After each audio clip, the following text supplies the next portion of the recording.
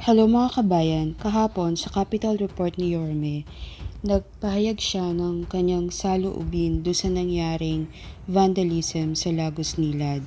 Ang bala ko sana is i-post lang yung pahayag ni Yorme sa kanyang Capital Report at ibigay na rin yung background tungkol do sa Panday Sining. Yun nga, ang grupo ng gumawa ng vandalism ay ang Panday Sining at nagbigay na rin sila ng public apology. Hanggang ngayon, nanggigigil at naiinis ako. Kasi, shinare nila yung ginawang video ng GMA News tungkol doon sa nangyari. And, dahil GMA News is a big company, ayoko ma-copyright claim or strike from GMA News. Kaya, hindi ko pwedeng i-share yung video clip na yon. Para sa akin opinion ko to, since sinasabi naman ng Panday Sining at ng GMA News na bawat Pilipino ay may karapatan ni express ang kanilang saloobin. Nadidismaya ako sa GMA News. Imbis na kumbaga, turuan nila ng tamang values yung mga kabataan. Doon sa video na to, sinusuportahan pa nila at pinapakita nila point by point na yung ginawa ng Panday Sining is grafiesta or art at hindi vandalism. May mga pinakita pa sila na miyembro ng Panday Sining, nakalagay doon yung mukha at pangalan nila. So, since proud naman sila doon sa ginawa nila, i-share ko na rin yun sa video ko. At sinabi ng reporter nila na sa Senado, hindi pa napapasa yung law prohibiting vandalism and imposing penalties. So, nakapending pa siya sa Senado, which means na kapag halimbawa ako, naisipan kong magsulat ng kung ano-ano sa pader sa isang pampublikong lugar, hindi pa ako pwedeng makulong. If ang i-consider lang natin is yung batas as a national law, as a Republic Act or national law. Kaso, sinabi rin ng GMA 7, which is nag-agree naman ako, may mga lungsod na merong kani-kanilang ordinansa tungkol sa vandalism. May ordinansa ang Maynila na nagbabawal sa vandalism. Ito ang Manila City Ordinance Number 7971, the Anti-Vandalism Law of 1999. I'm just giving you the full story tungkol dito sa issue. Ang pahayag ng Panday Sining dun sa Facebook page nila, sabi nila, to the public, sorry for the inconvenience, but the matter and issues at hand are urgent. Left and right, ordinary people are being killed or jailed for criticizing this corrupt and fascist government. Okay, we are very much willing to talk with Mayor Isko Moreno about the matter as he shares the same sentiment about wanting just and lasting peace. Kumbaga, mag-real talk tayo. Kung yung ginawa nilang vandalism is ginawa nila sa isang pader na madumi na, marami ng mga nakasulat na kung ano-ano doon. Okay, na graffiti na hindi ka nais-nais tignan at dati na yung madumi, dati na yung puno ng graffiti art na tinatawag nila. Hindi yun papansinin ng mga tao. Sa totoo lang, hindi yun papansinin ng mga tao. Kaso, ang pinili nila is yung Lagusnilad. Bakit? At tiniming pa nila na kung kailan ilang araw lang after i-post ni Yorme sa Facebook live niya na proud pa si Yorme na ang linis-linis na ng Lagusnilad, pinailawan na namin, pininturahan na namin. Tapos, after a few days, ito yung ginawa nila. And they call this art, hindi vandalism. Kung ginawa nila yon sa isang lugar na dati nang madumi, hindi siya papansinin ng tao. Kasi madumi na pandagdag na lang yon, di ba? Pero ginawa nila do sa isang lugar na ilang taon nang napabayaan ng gobyerno, tapos nilinis, pininturahan, nilagyan ng ilaw. Alam naman natin sikat na sikat si Yorme, at yung ginawa niyang yun, maraming tawang natuwa. Doon nila naisip gumawa ng tinatawag nilang graffiesta or graffiti art. Bakit? Dahil gusto nila makakuha ng pansin ng mga tao. Mag real talk na tayo. Aminin na natin to. Sinadya nila yon sa Maynila kasi big news ngayon ang mga ginagawa ni Yorme sa Maynila. Maraming nagfo-follow, maraming pumapansin, maraming natutuwa. Hindi lang nila to ginawa para express yung gusto nila. Ginawa nila to, sinadya nila yon kasi nga sikat si Yorme, sikat yung mga nangyayari sa Lagusnilad, magiging malaking publicity at pansin nito para makilala yung grupo nila. Ang pagkakamali nila is that hindi nila na-realize na maraming netizens ang magagalit sa kanila. Kung pupunta kayo doon sa Facebook page nila, puro mga mura at talagang in-express ng tao yung galit nila sa ginawa nitong grupo na to. Ganito i-apply natin sa araw-araw nating pamumuhay. Yung bakod mo, pinaghirapan mong linisin, tapos pinapinturahan mo yung gate mo. Diba? Pinapinturahan mo ng maganda, tapos nilinis mo lahat yan. Anong pakiramdam mo kung yung kapitbahay mo magsusulat na lang kung ano-ano dun sa gate mo? Di ba nakakagigil? Ano yung art dun? Yun ang hindi naiintindihan ng ibang tao Yun ang hindi naiintindihan ng GMA7 at yun ang hindi naiintindihan ng panday singing. Yung effort na binigay ng City of Manila para linisin yun at pinturahan yun at pagandahin yung Lagusnilad. In a matter of a few minutes, sinira nila. Pagkatapos, mag-aaksaya na naman ng oras yung gobyerno para takpan yung ginawa nila na tinatawag nilang graffiti art. At ito pa yung isa nakakagigil dito on the part of GMA7. Meron pa silang pinakita na instructor or teacher sa UP. Instructor Department of Theory, UP Fine Arts. Ayan po siya. At ang sabi niya, ang ginawa ng panday sining ay hindi vandalism.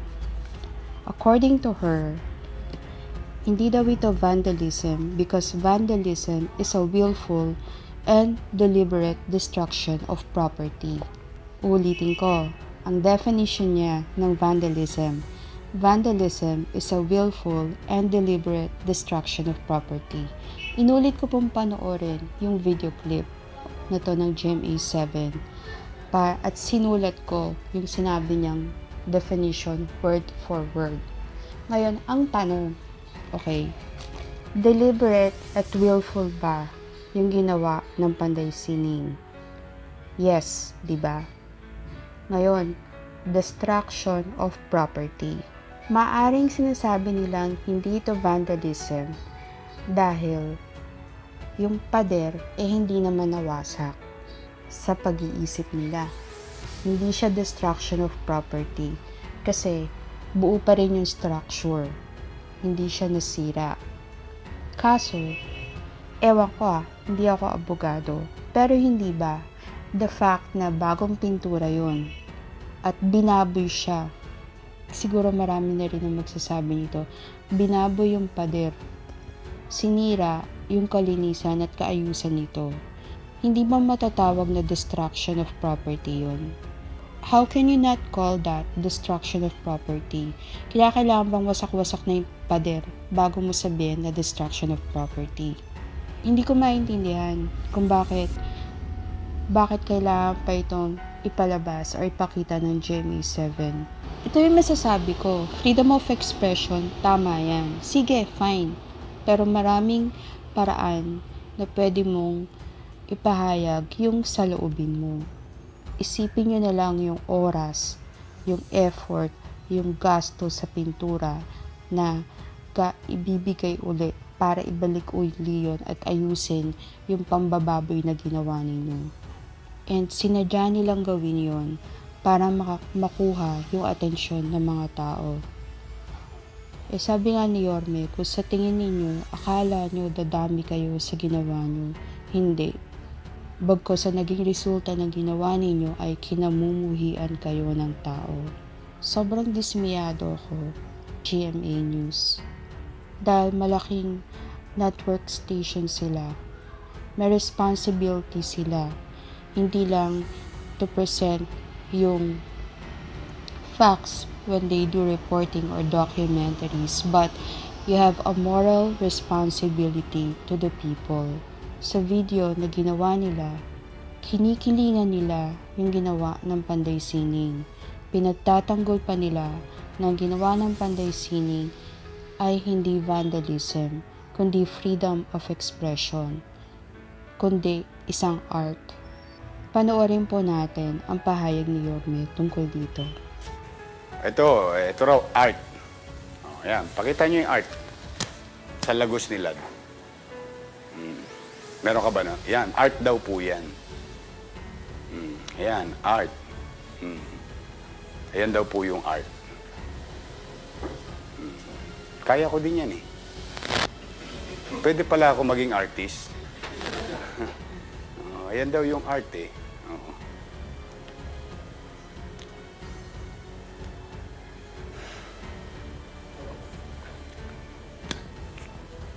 Sa ating mga kasama, mga kababayan, mga kabataan, lilinawin ko lang para maliwanag tayo sa isa't isa. Umasa kayo na ang pamahalaang lungsod ay malayang tinutupad.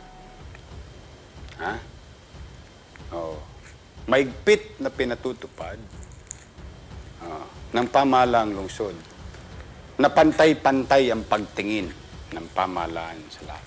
Walang babae, walang lalaki, walang tomboy, walang bakla. Pantay-pantay. Walang mayaman, walang middle class, walang mahirap.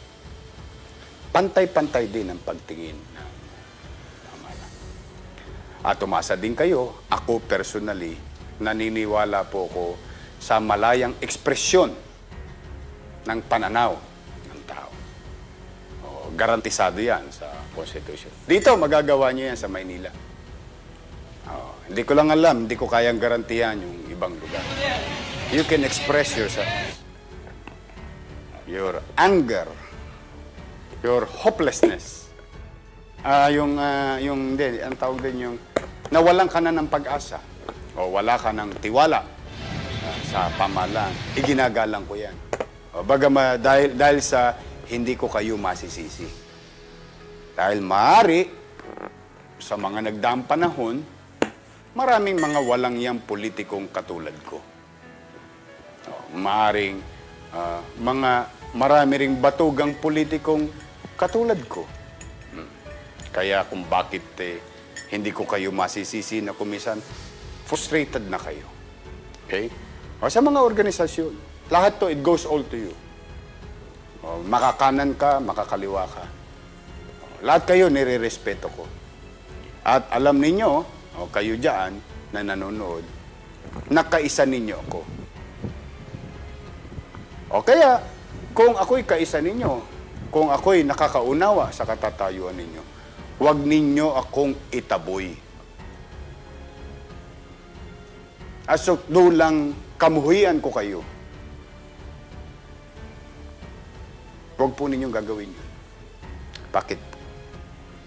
Habang ginagalang ko ang inyong karapatan, karapatang pantao, karapatang itinalaga ng batas, ng konstitusyon sa bawat isa, garantiya, freedom of expression. Habang yan, nililingon ko, at ako'y may pangunawa sa hinahanap ninyong long and just peace, ay huwag nyo naman sana. Ako, buong kababaang loob na nakikiusap sa inyo.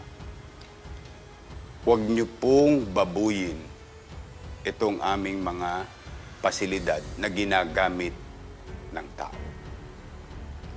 Bakit to naging madamdamin ang aming pagtingin sa parte, lalo na yan sa Lagusnilad underpass? Para sa mga kabataang hindi pa ipinanganganak, di ko alam kung ang mga tumira niyan, estudyante, mga bata, siguro mga 15 anyos lang kayo, o 17 anyos. Hindi ko alam sino nag-utos sa inyo. Ha?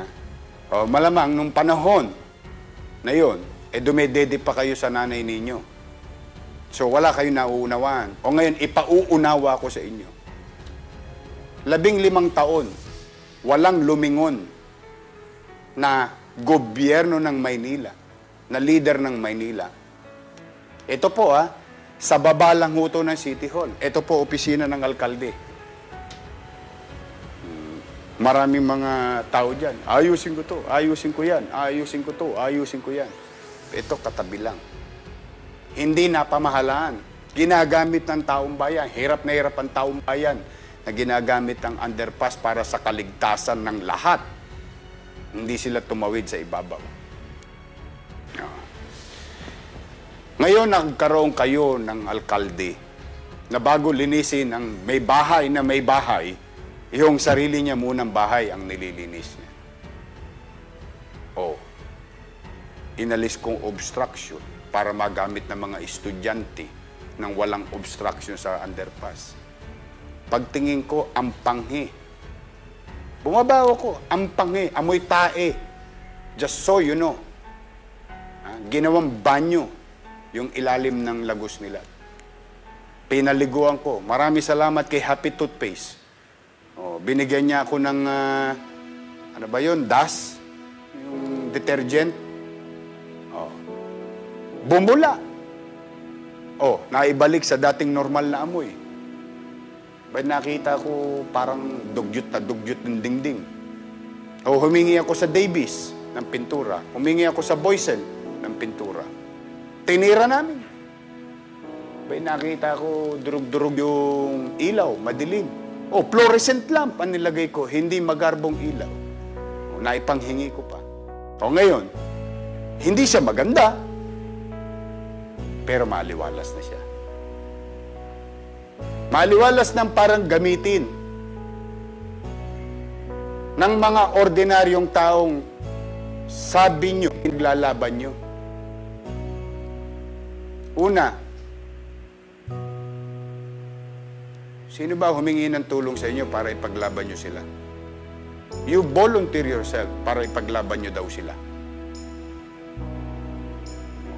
Para malaman nyo lang. Ngayon, naglinis ang gobyerno after ng 15 years, walang gumalaw niyan.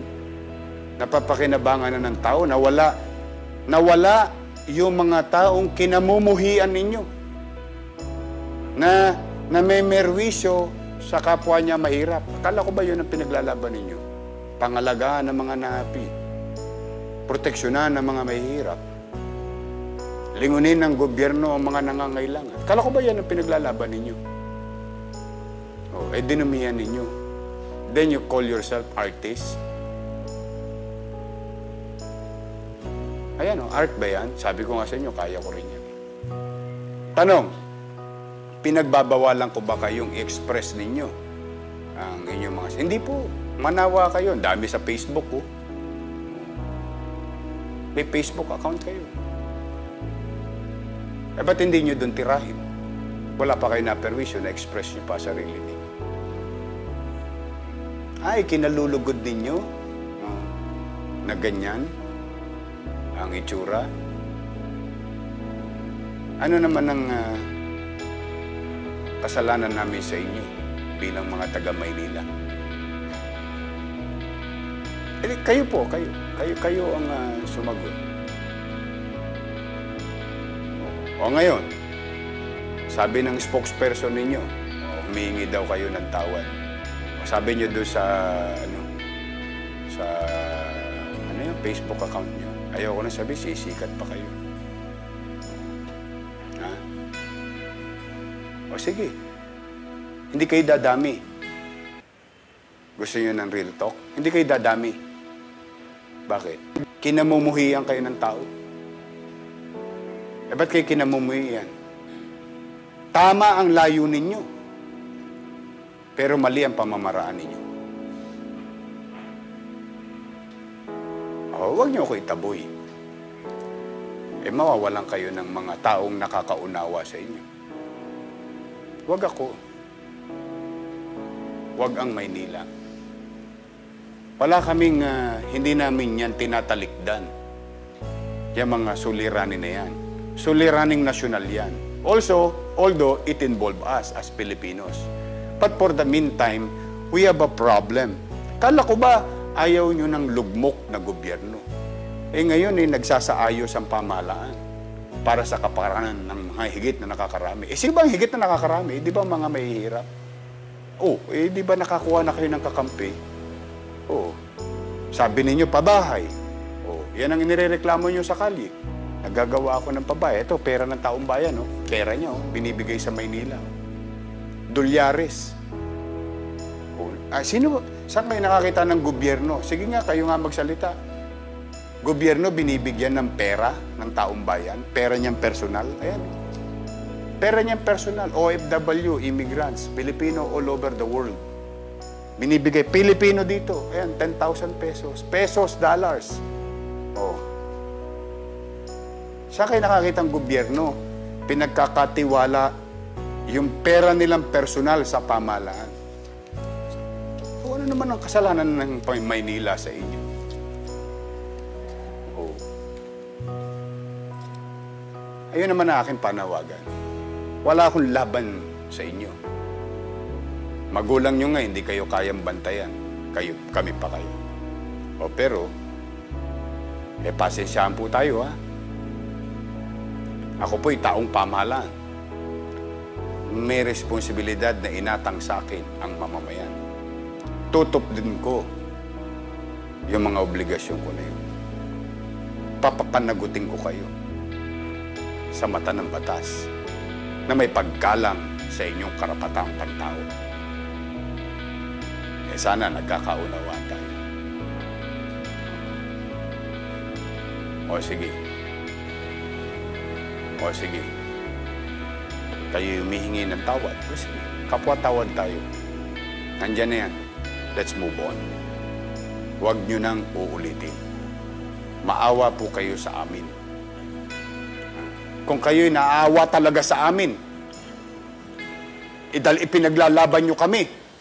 O kami nang ipinaglalaban ninyo, nagmamakaawa din sa inyo, huwag nyo po kaming babuyin. Total, pinaglalaban nyo kami. Tinatawag ninyo ang aming pansin.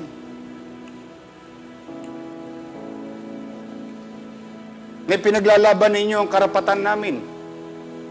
O kami namang mga ipinaglalaban nyo, uulitin ko, nananawagan din.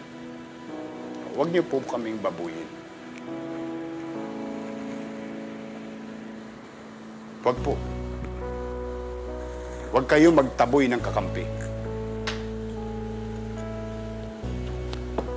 O pagkwentuhan nyo na yan. Pagpiestahan nyo na yan. Basta pasensyahan tayo. You can do whatever you want to do. This is a democratic country. But in democracy, there is responsibility.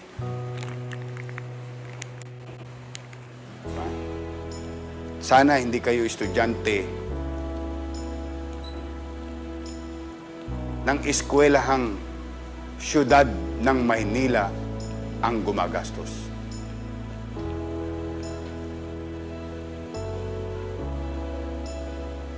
Hindi po ako nagbababala. Dahil kung kayo rin lang naman ang papag-aralin ko at ganyan ang magiging lahi ninyo, mabuti pang ibigay ko na yan sa ibang bata yung pagkakataong makapag-aral silang matino at magkaroon ng magandang kinabukasan. Kayo'y walang karapatan. Naggastusin ninyo ang pera ng taong bayan para kayo'y papag-aralin. Ang matutunan nyo lang ay mamerwisyo ng kapwa nyo. Tandaan ninyo, pribileho yung pinagkakaloob namin.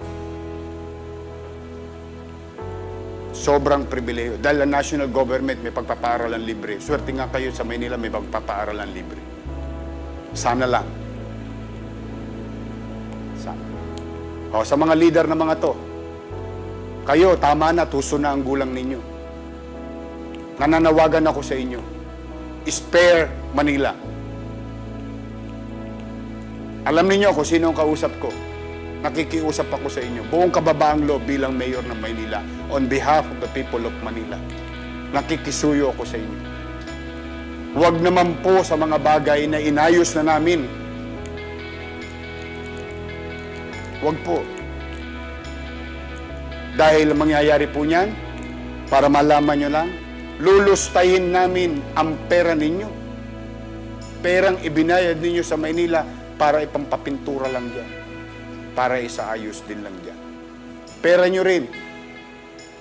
Nasabi nyo nga, ay winawalang yalang ng mga politikong katulad ko. Whether sa nagdaan o sa kasalukuyan. Ayun lang naman, no, ang panawagan ko sa inyo. Sa mga leader ng mga grupo niya. Wala akong sama ng loob sa inyo. Personally. But what you did is wrong. You have the right principle, and I respect that. Everybody has the right to think what they want to think. Karapatan nyo yan. Igagalang ko yan at mararamdaman nyo yan sa lungsod ng Maynila. But when you try to express it, and if this is your expression, this is wrong. Pasensya na po kayo. Eh, yun lang ang pinakikiusap ko. Sa mga leader, alam kong nanonood kayo. Alam kong sinusubaybayan nyo ito. Nakikiusap po ako. Huwag naman po. O ngayon, sa ganun naman, o sa ating mga kababayang nanonood, pumanatag po kayo. Dinumihan nila, lilinisin ko. Dumihan nila, lilinisin ko. Dumihan nila, lilinisin ko. Dumihan nila, lilinisin ko. Hindi po ako mapapagod. Ipagpapatuloy po natin yung mga maliliit nating kaparaanan na maibalik ang pagsasaayos ng lungsod ng Maynila. Dahil karapatan yan ng bawat isa. Nandito, taga-lungsod ng Maynila. So, pakiusap ko lang, ha. Kung may viewing po sa Bulwagan, Padre Gomez Elementary School. Ba nanonood sila? Mga bata? Taekwondo, ano yun? Taekwondo team? O, sa mga Padre Gomez, hi, kaway-kaway. Mga Padre Gomez Elementary, ayun nga sila. Ito yung lalaban. Mga taga Padre Gomez Elementary School, hi sa inyong lahat. Hi. Okay, galing talaga yung James. Hi, Mami Chris. Sige, I'll see you later. Papapicture tayo. Sige. Siguro naman nagkaintindihan na tayo sa vandalism. Ulitin ko, wala akong sama ng loob sa inyo.